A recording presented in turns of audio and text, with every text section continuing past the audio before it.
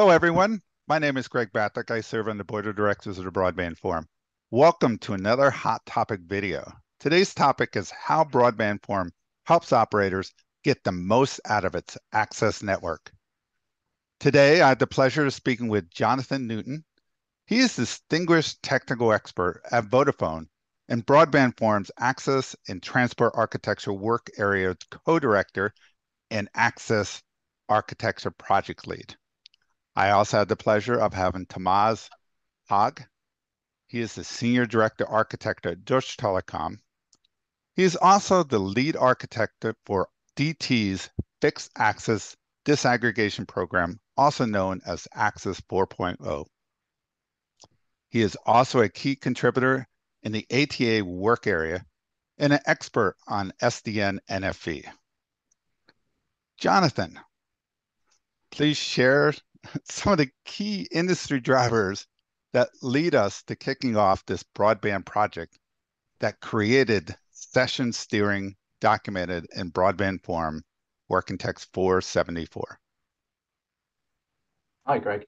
So I think we're all aware that operators are always facing this continued growth of data driven by video, but also an increasing awareness from our customers about aspects of their experience that are driven by not only by the bandwidth, but the need for low and stable latency for their interactive applications.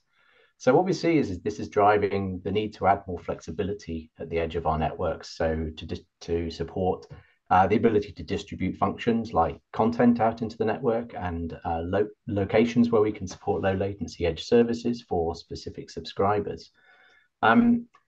And the challenge is that this is a whole area of the network which is traditionally has quite a static mapping between where the customer connects to the network in the access node and where we deliver the services in the service gateway.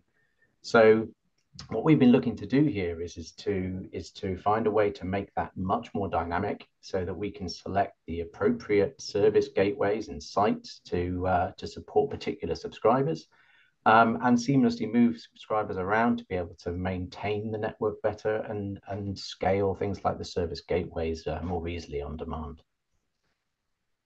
Excellent, thank you. And Thomas, I'd like to hear a little bit of a brief description of the project and also the changes that they'll bring to today's network operations as well as current deployments.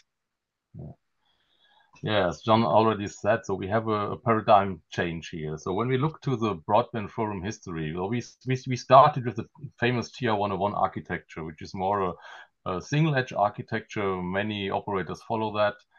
Then we have an evolution step of 178 with multiple service edges. Then we go to a cloud CO based architecture, and the project of Working Text 474, subscriber session steering, is a consecutive step to gain out of the cloud CO capabilities to provide the flexible session steering to multiple service edges to steer the traffic according to service needs. So it is in a chain, a consecutive step of the evolution path.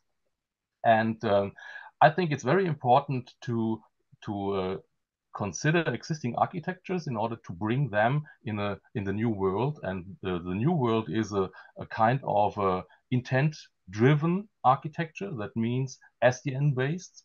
Each subscriber line or each subscriber provides a first sign of life event. And according to that event, a steering mechanism happens and the logic with a policy applied to steer the traffic to the proper gateway and to the service edges which are serving specific needs. So the flexibility goes along also from the service point of view or the reliability point of view or even operation point of view, that you can flexibly extend capacity or reduce power consumption. So that there are multiple use cases, and the project started with a certain set of use cases.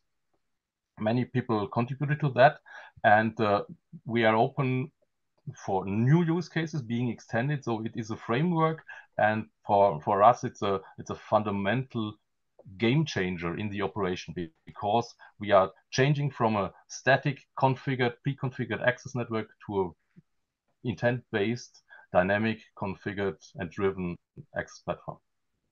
Excellent. Now, and some of the next steps and the timelines that you're working towards? I mean, we just have collected the use cases. We are looking to the migration scenario from existing architectures.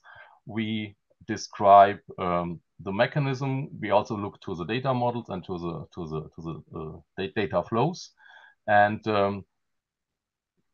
we are just in that stage that we collect, that we analyze, and that we bring the pieces together with among interested parties. And I mean, it's a very vital working group where we move things forward. Actually brings me to a question for you, Jonathan, about what is the type of help that you're looking for right now from the industry that you don't have? Yeah, so I think we've got sort of a number of operators engaged in this, but there are obviously lots of ways for an operator to achieve this kind of dynamic capability. But what we're really looking to do is to have this in a standardized way that meets the widest range of operator use cases. So, I mean, honestly, it would be brilliant to have more operators actively engaged in this work, so that we can make sure that what's being defined really covers that widest range of operator needs and use cases and all the different deployment models that we see out there today. Excellent. Thank you so much, Jonathan and Thomas.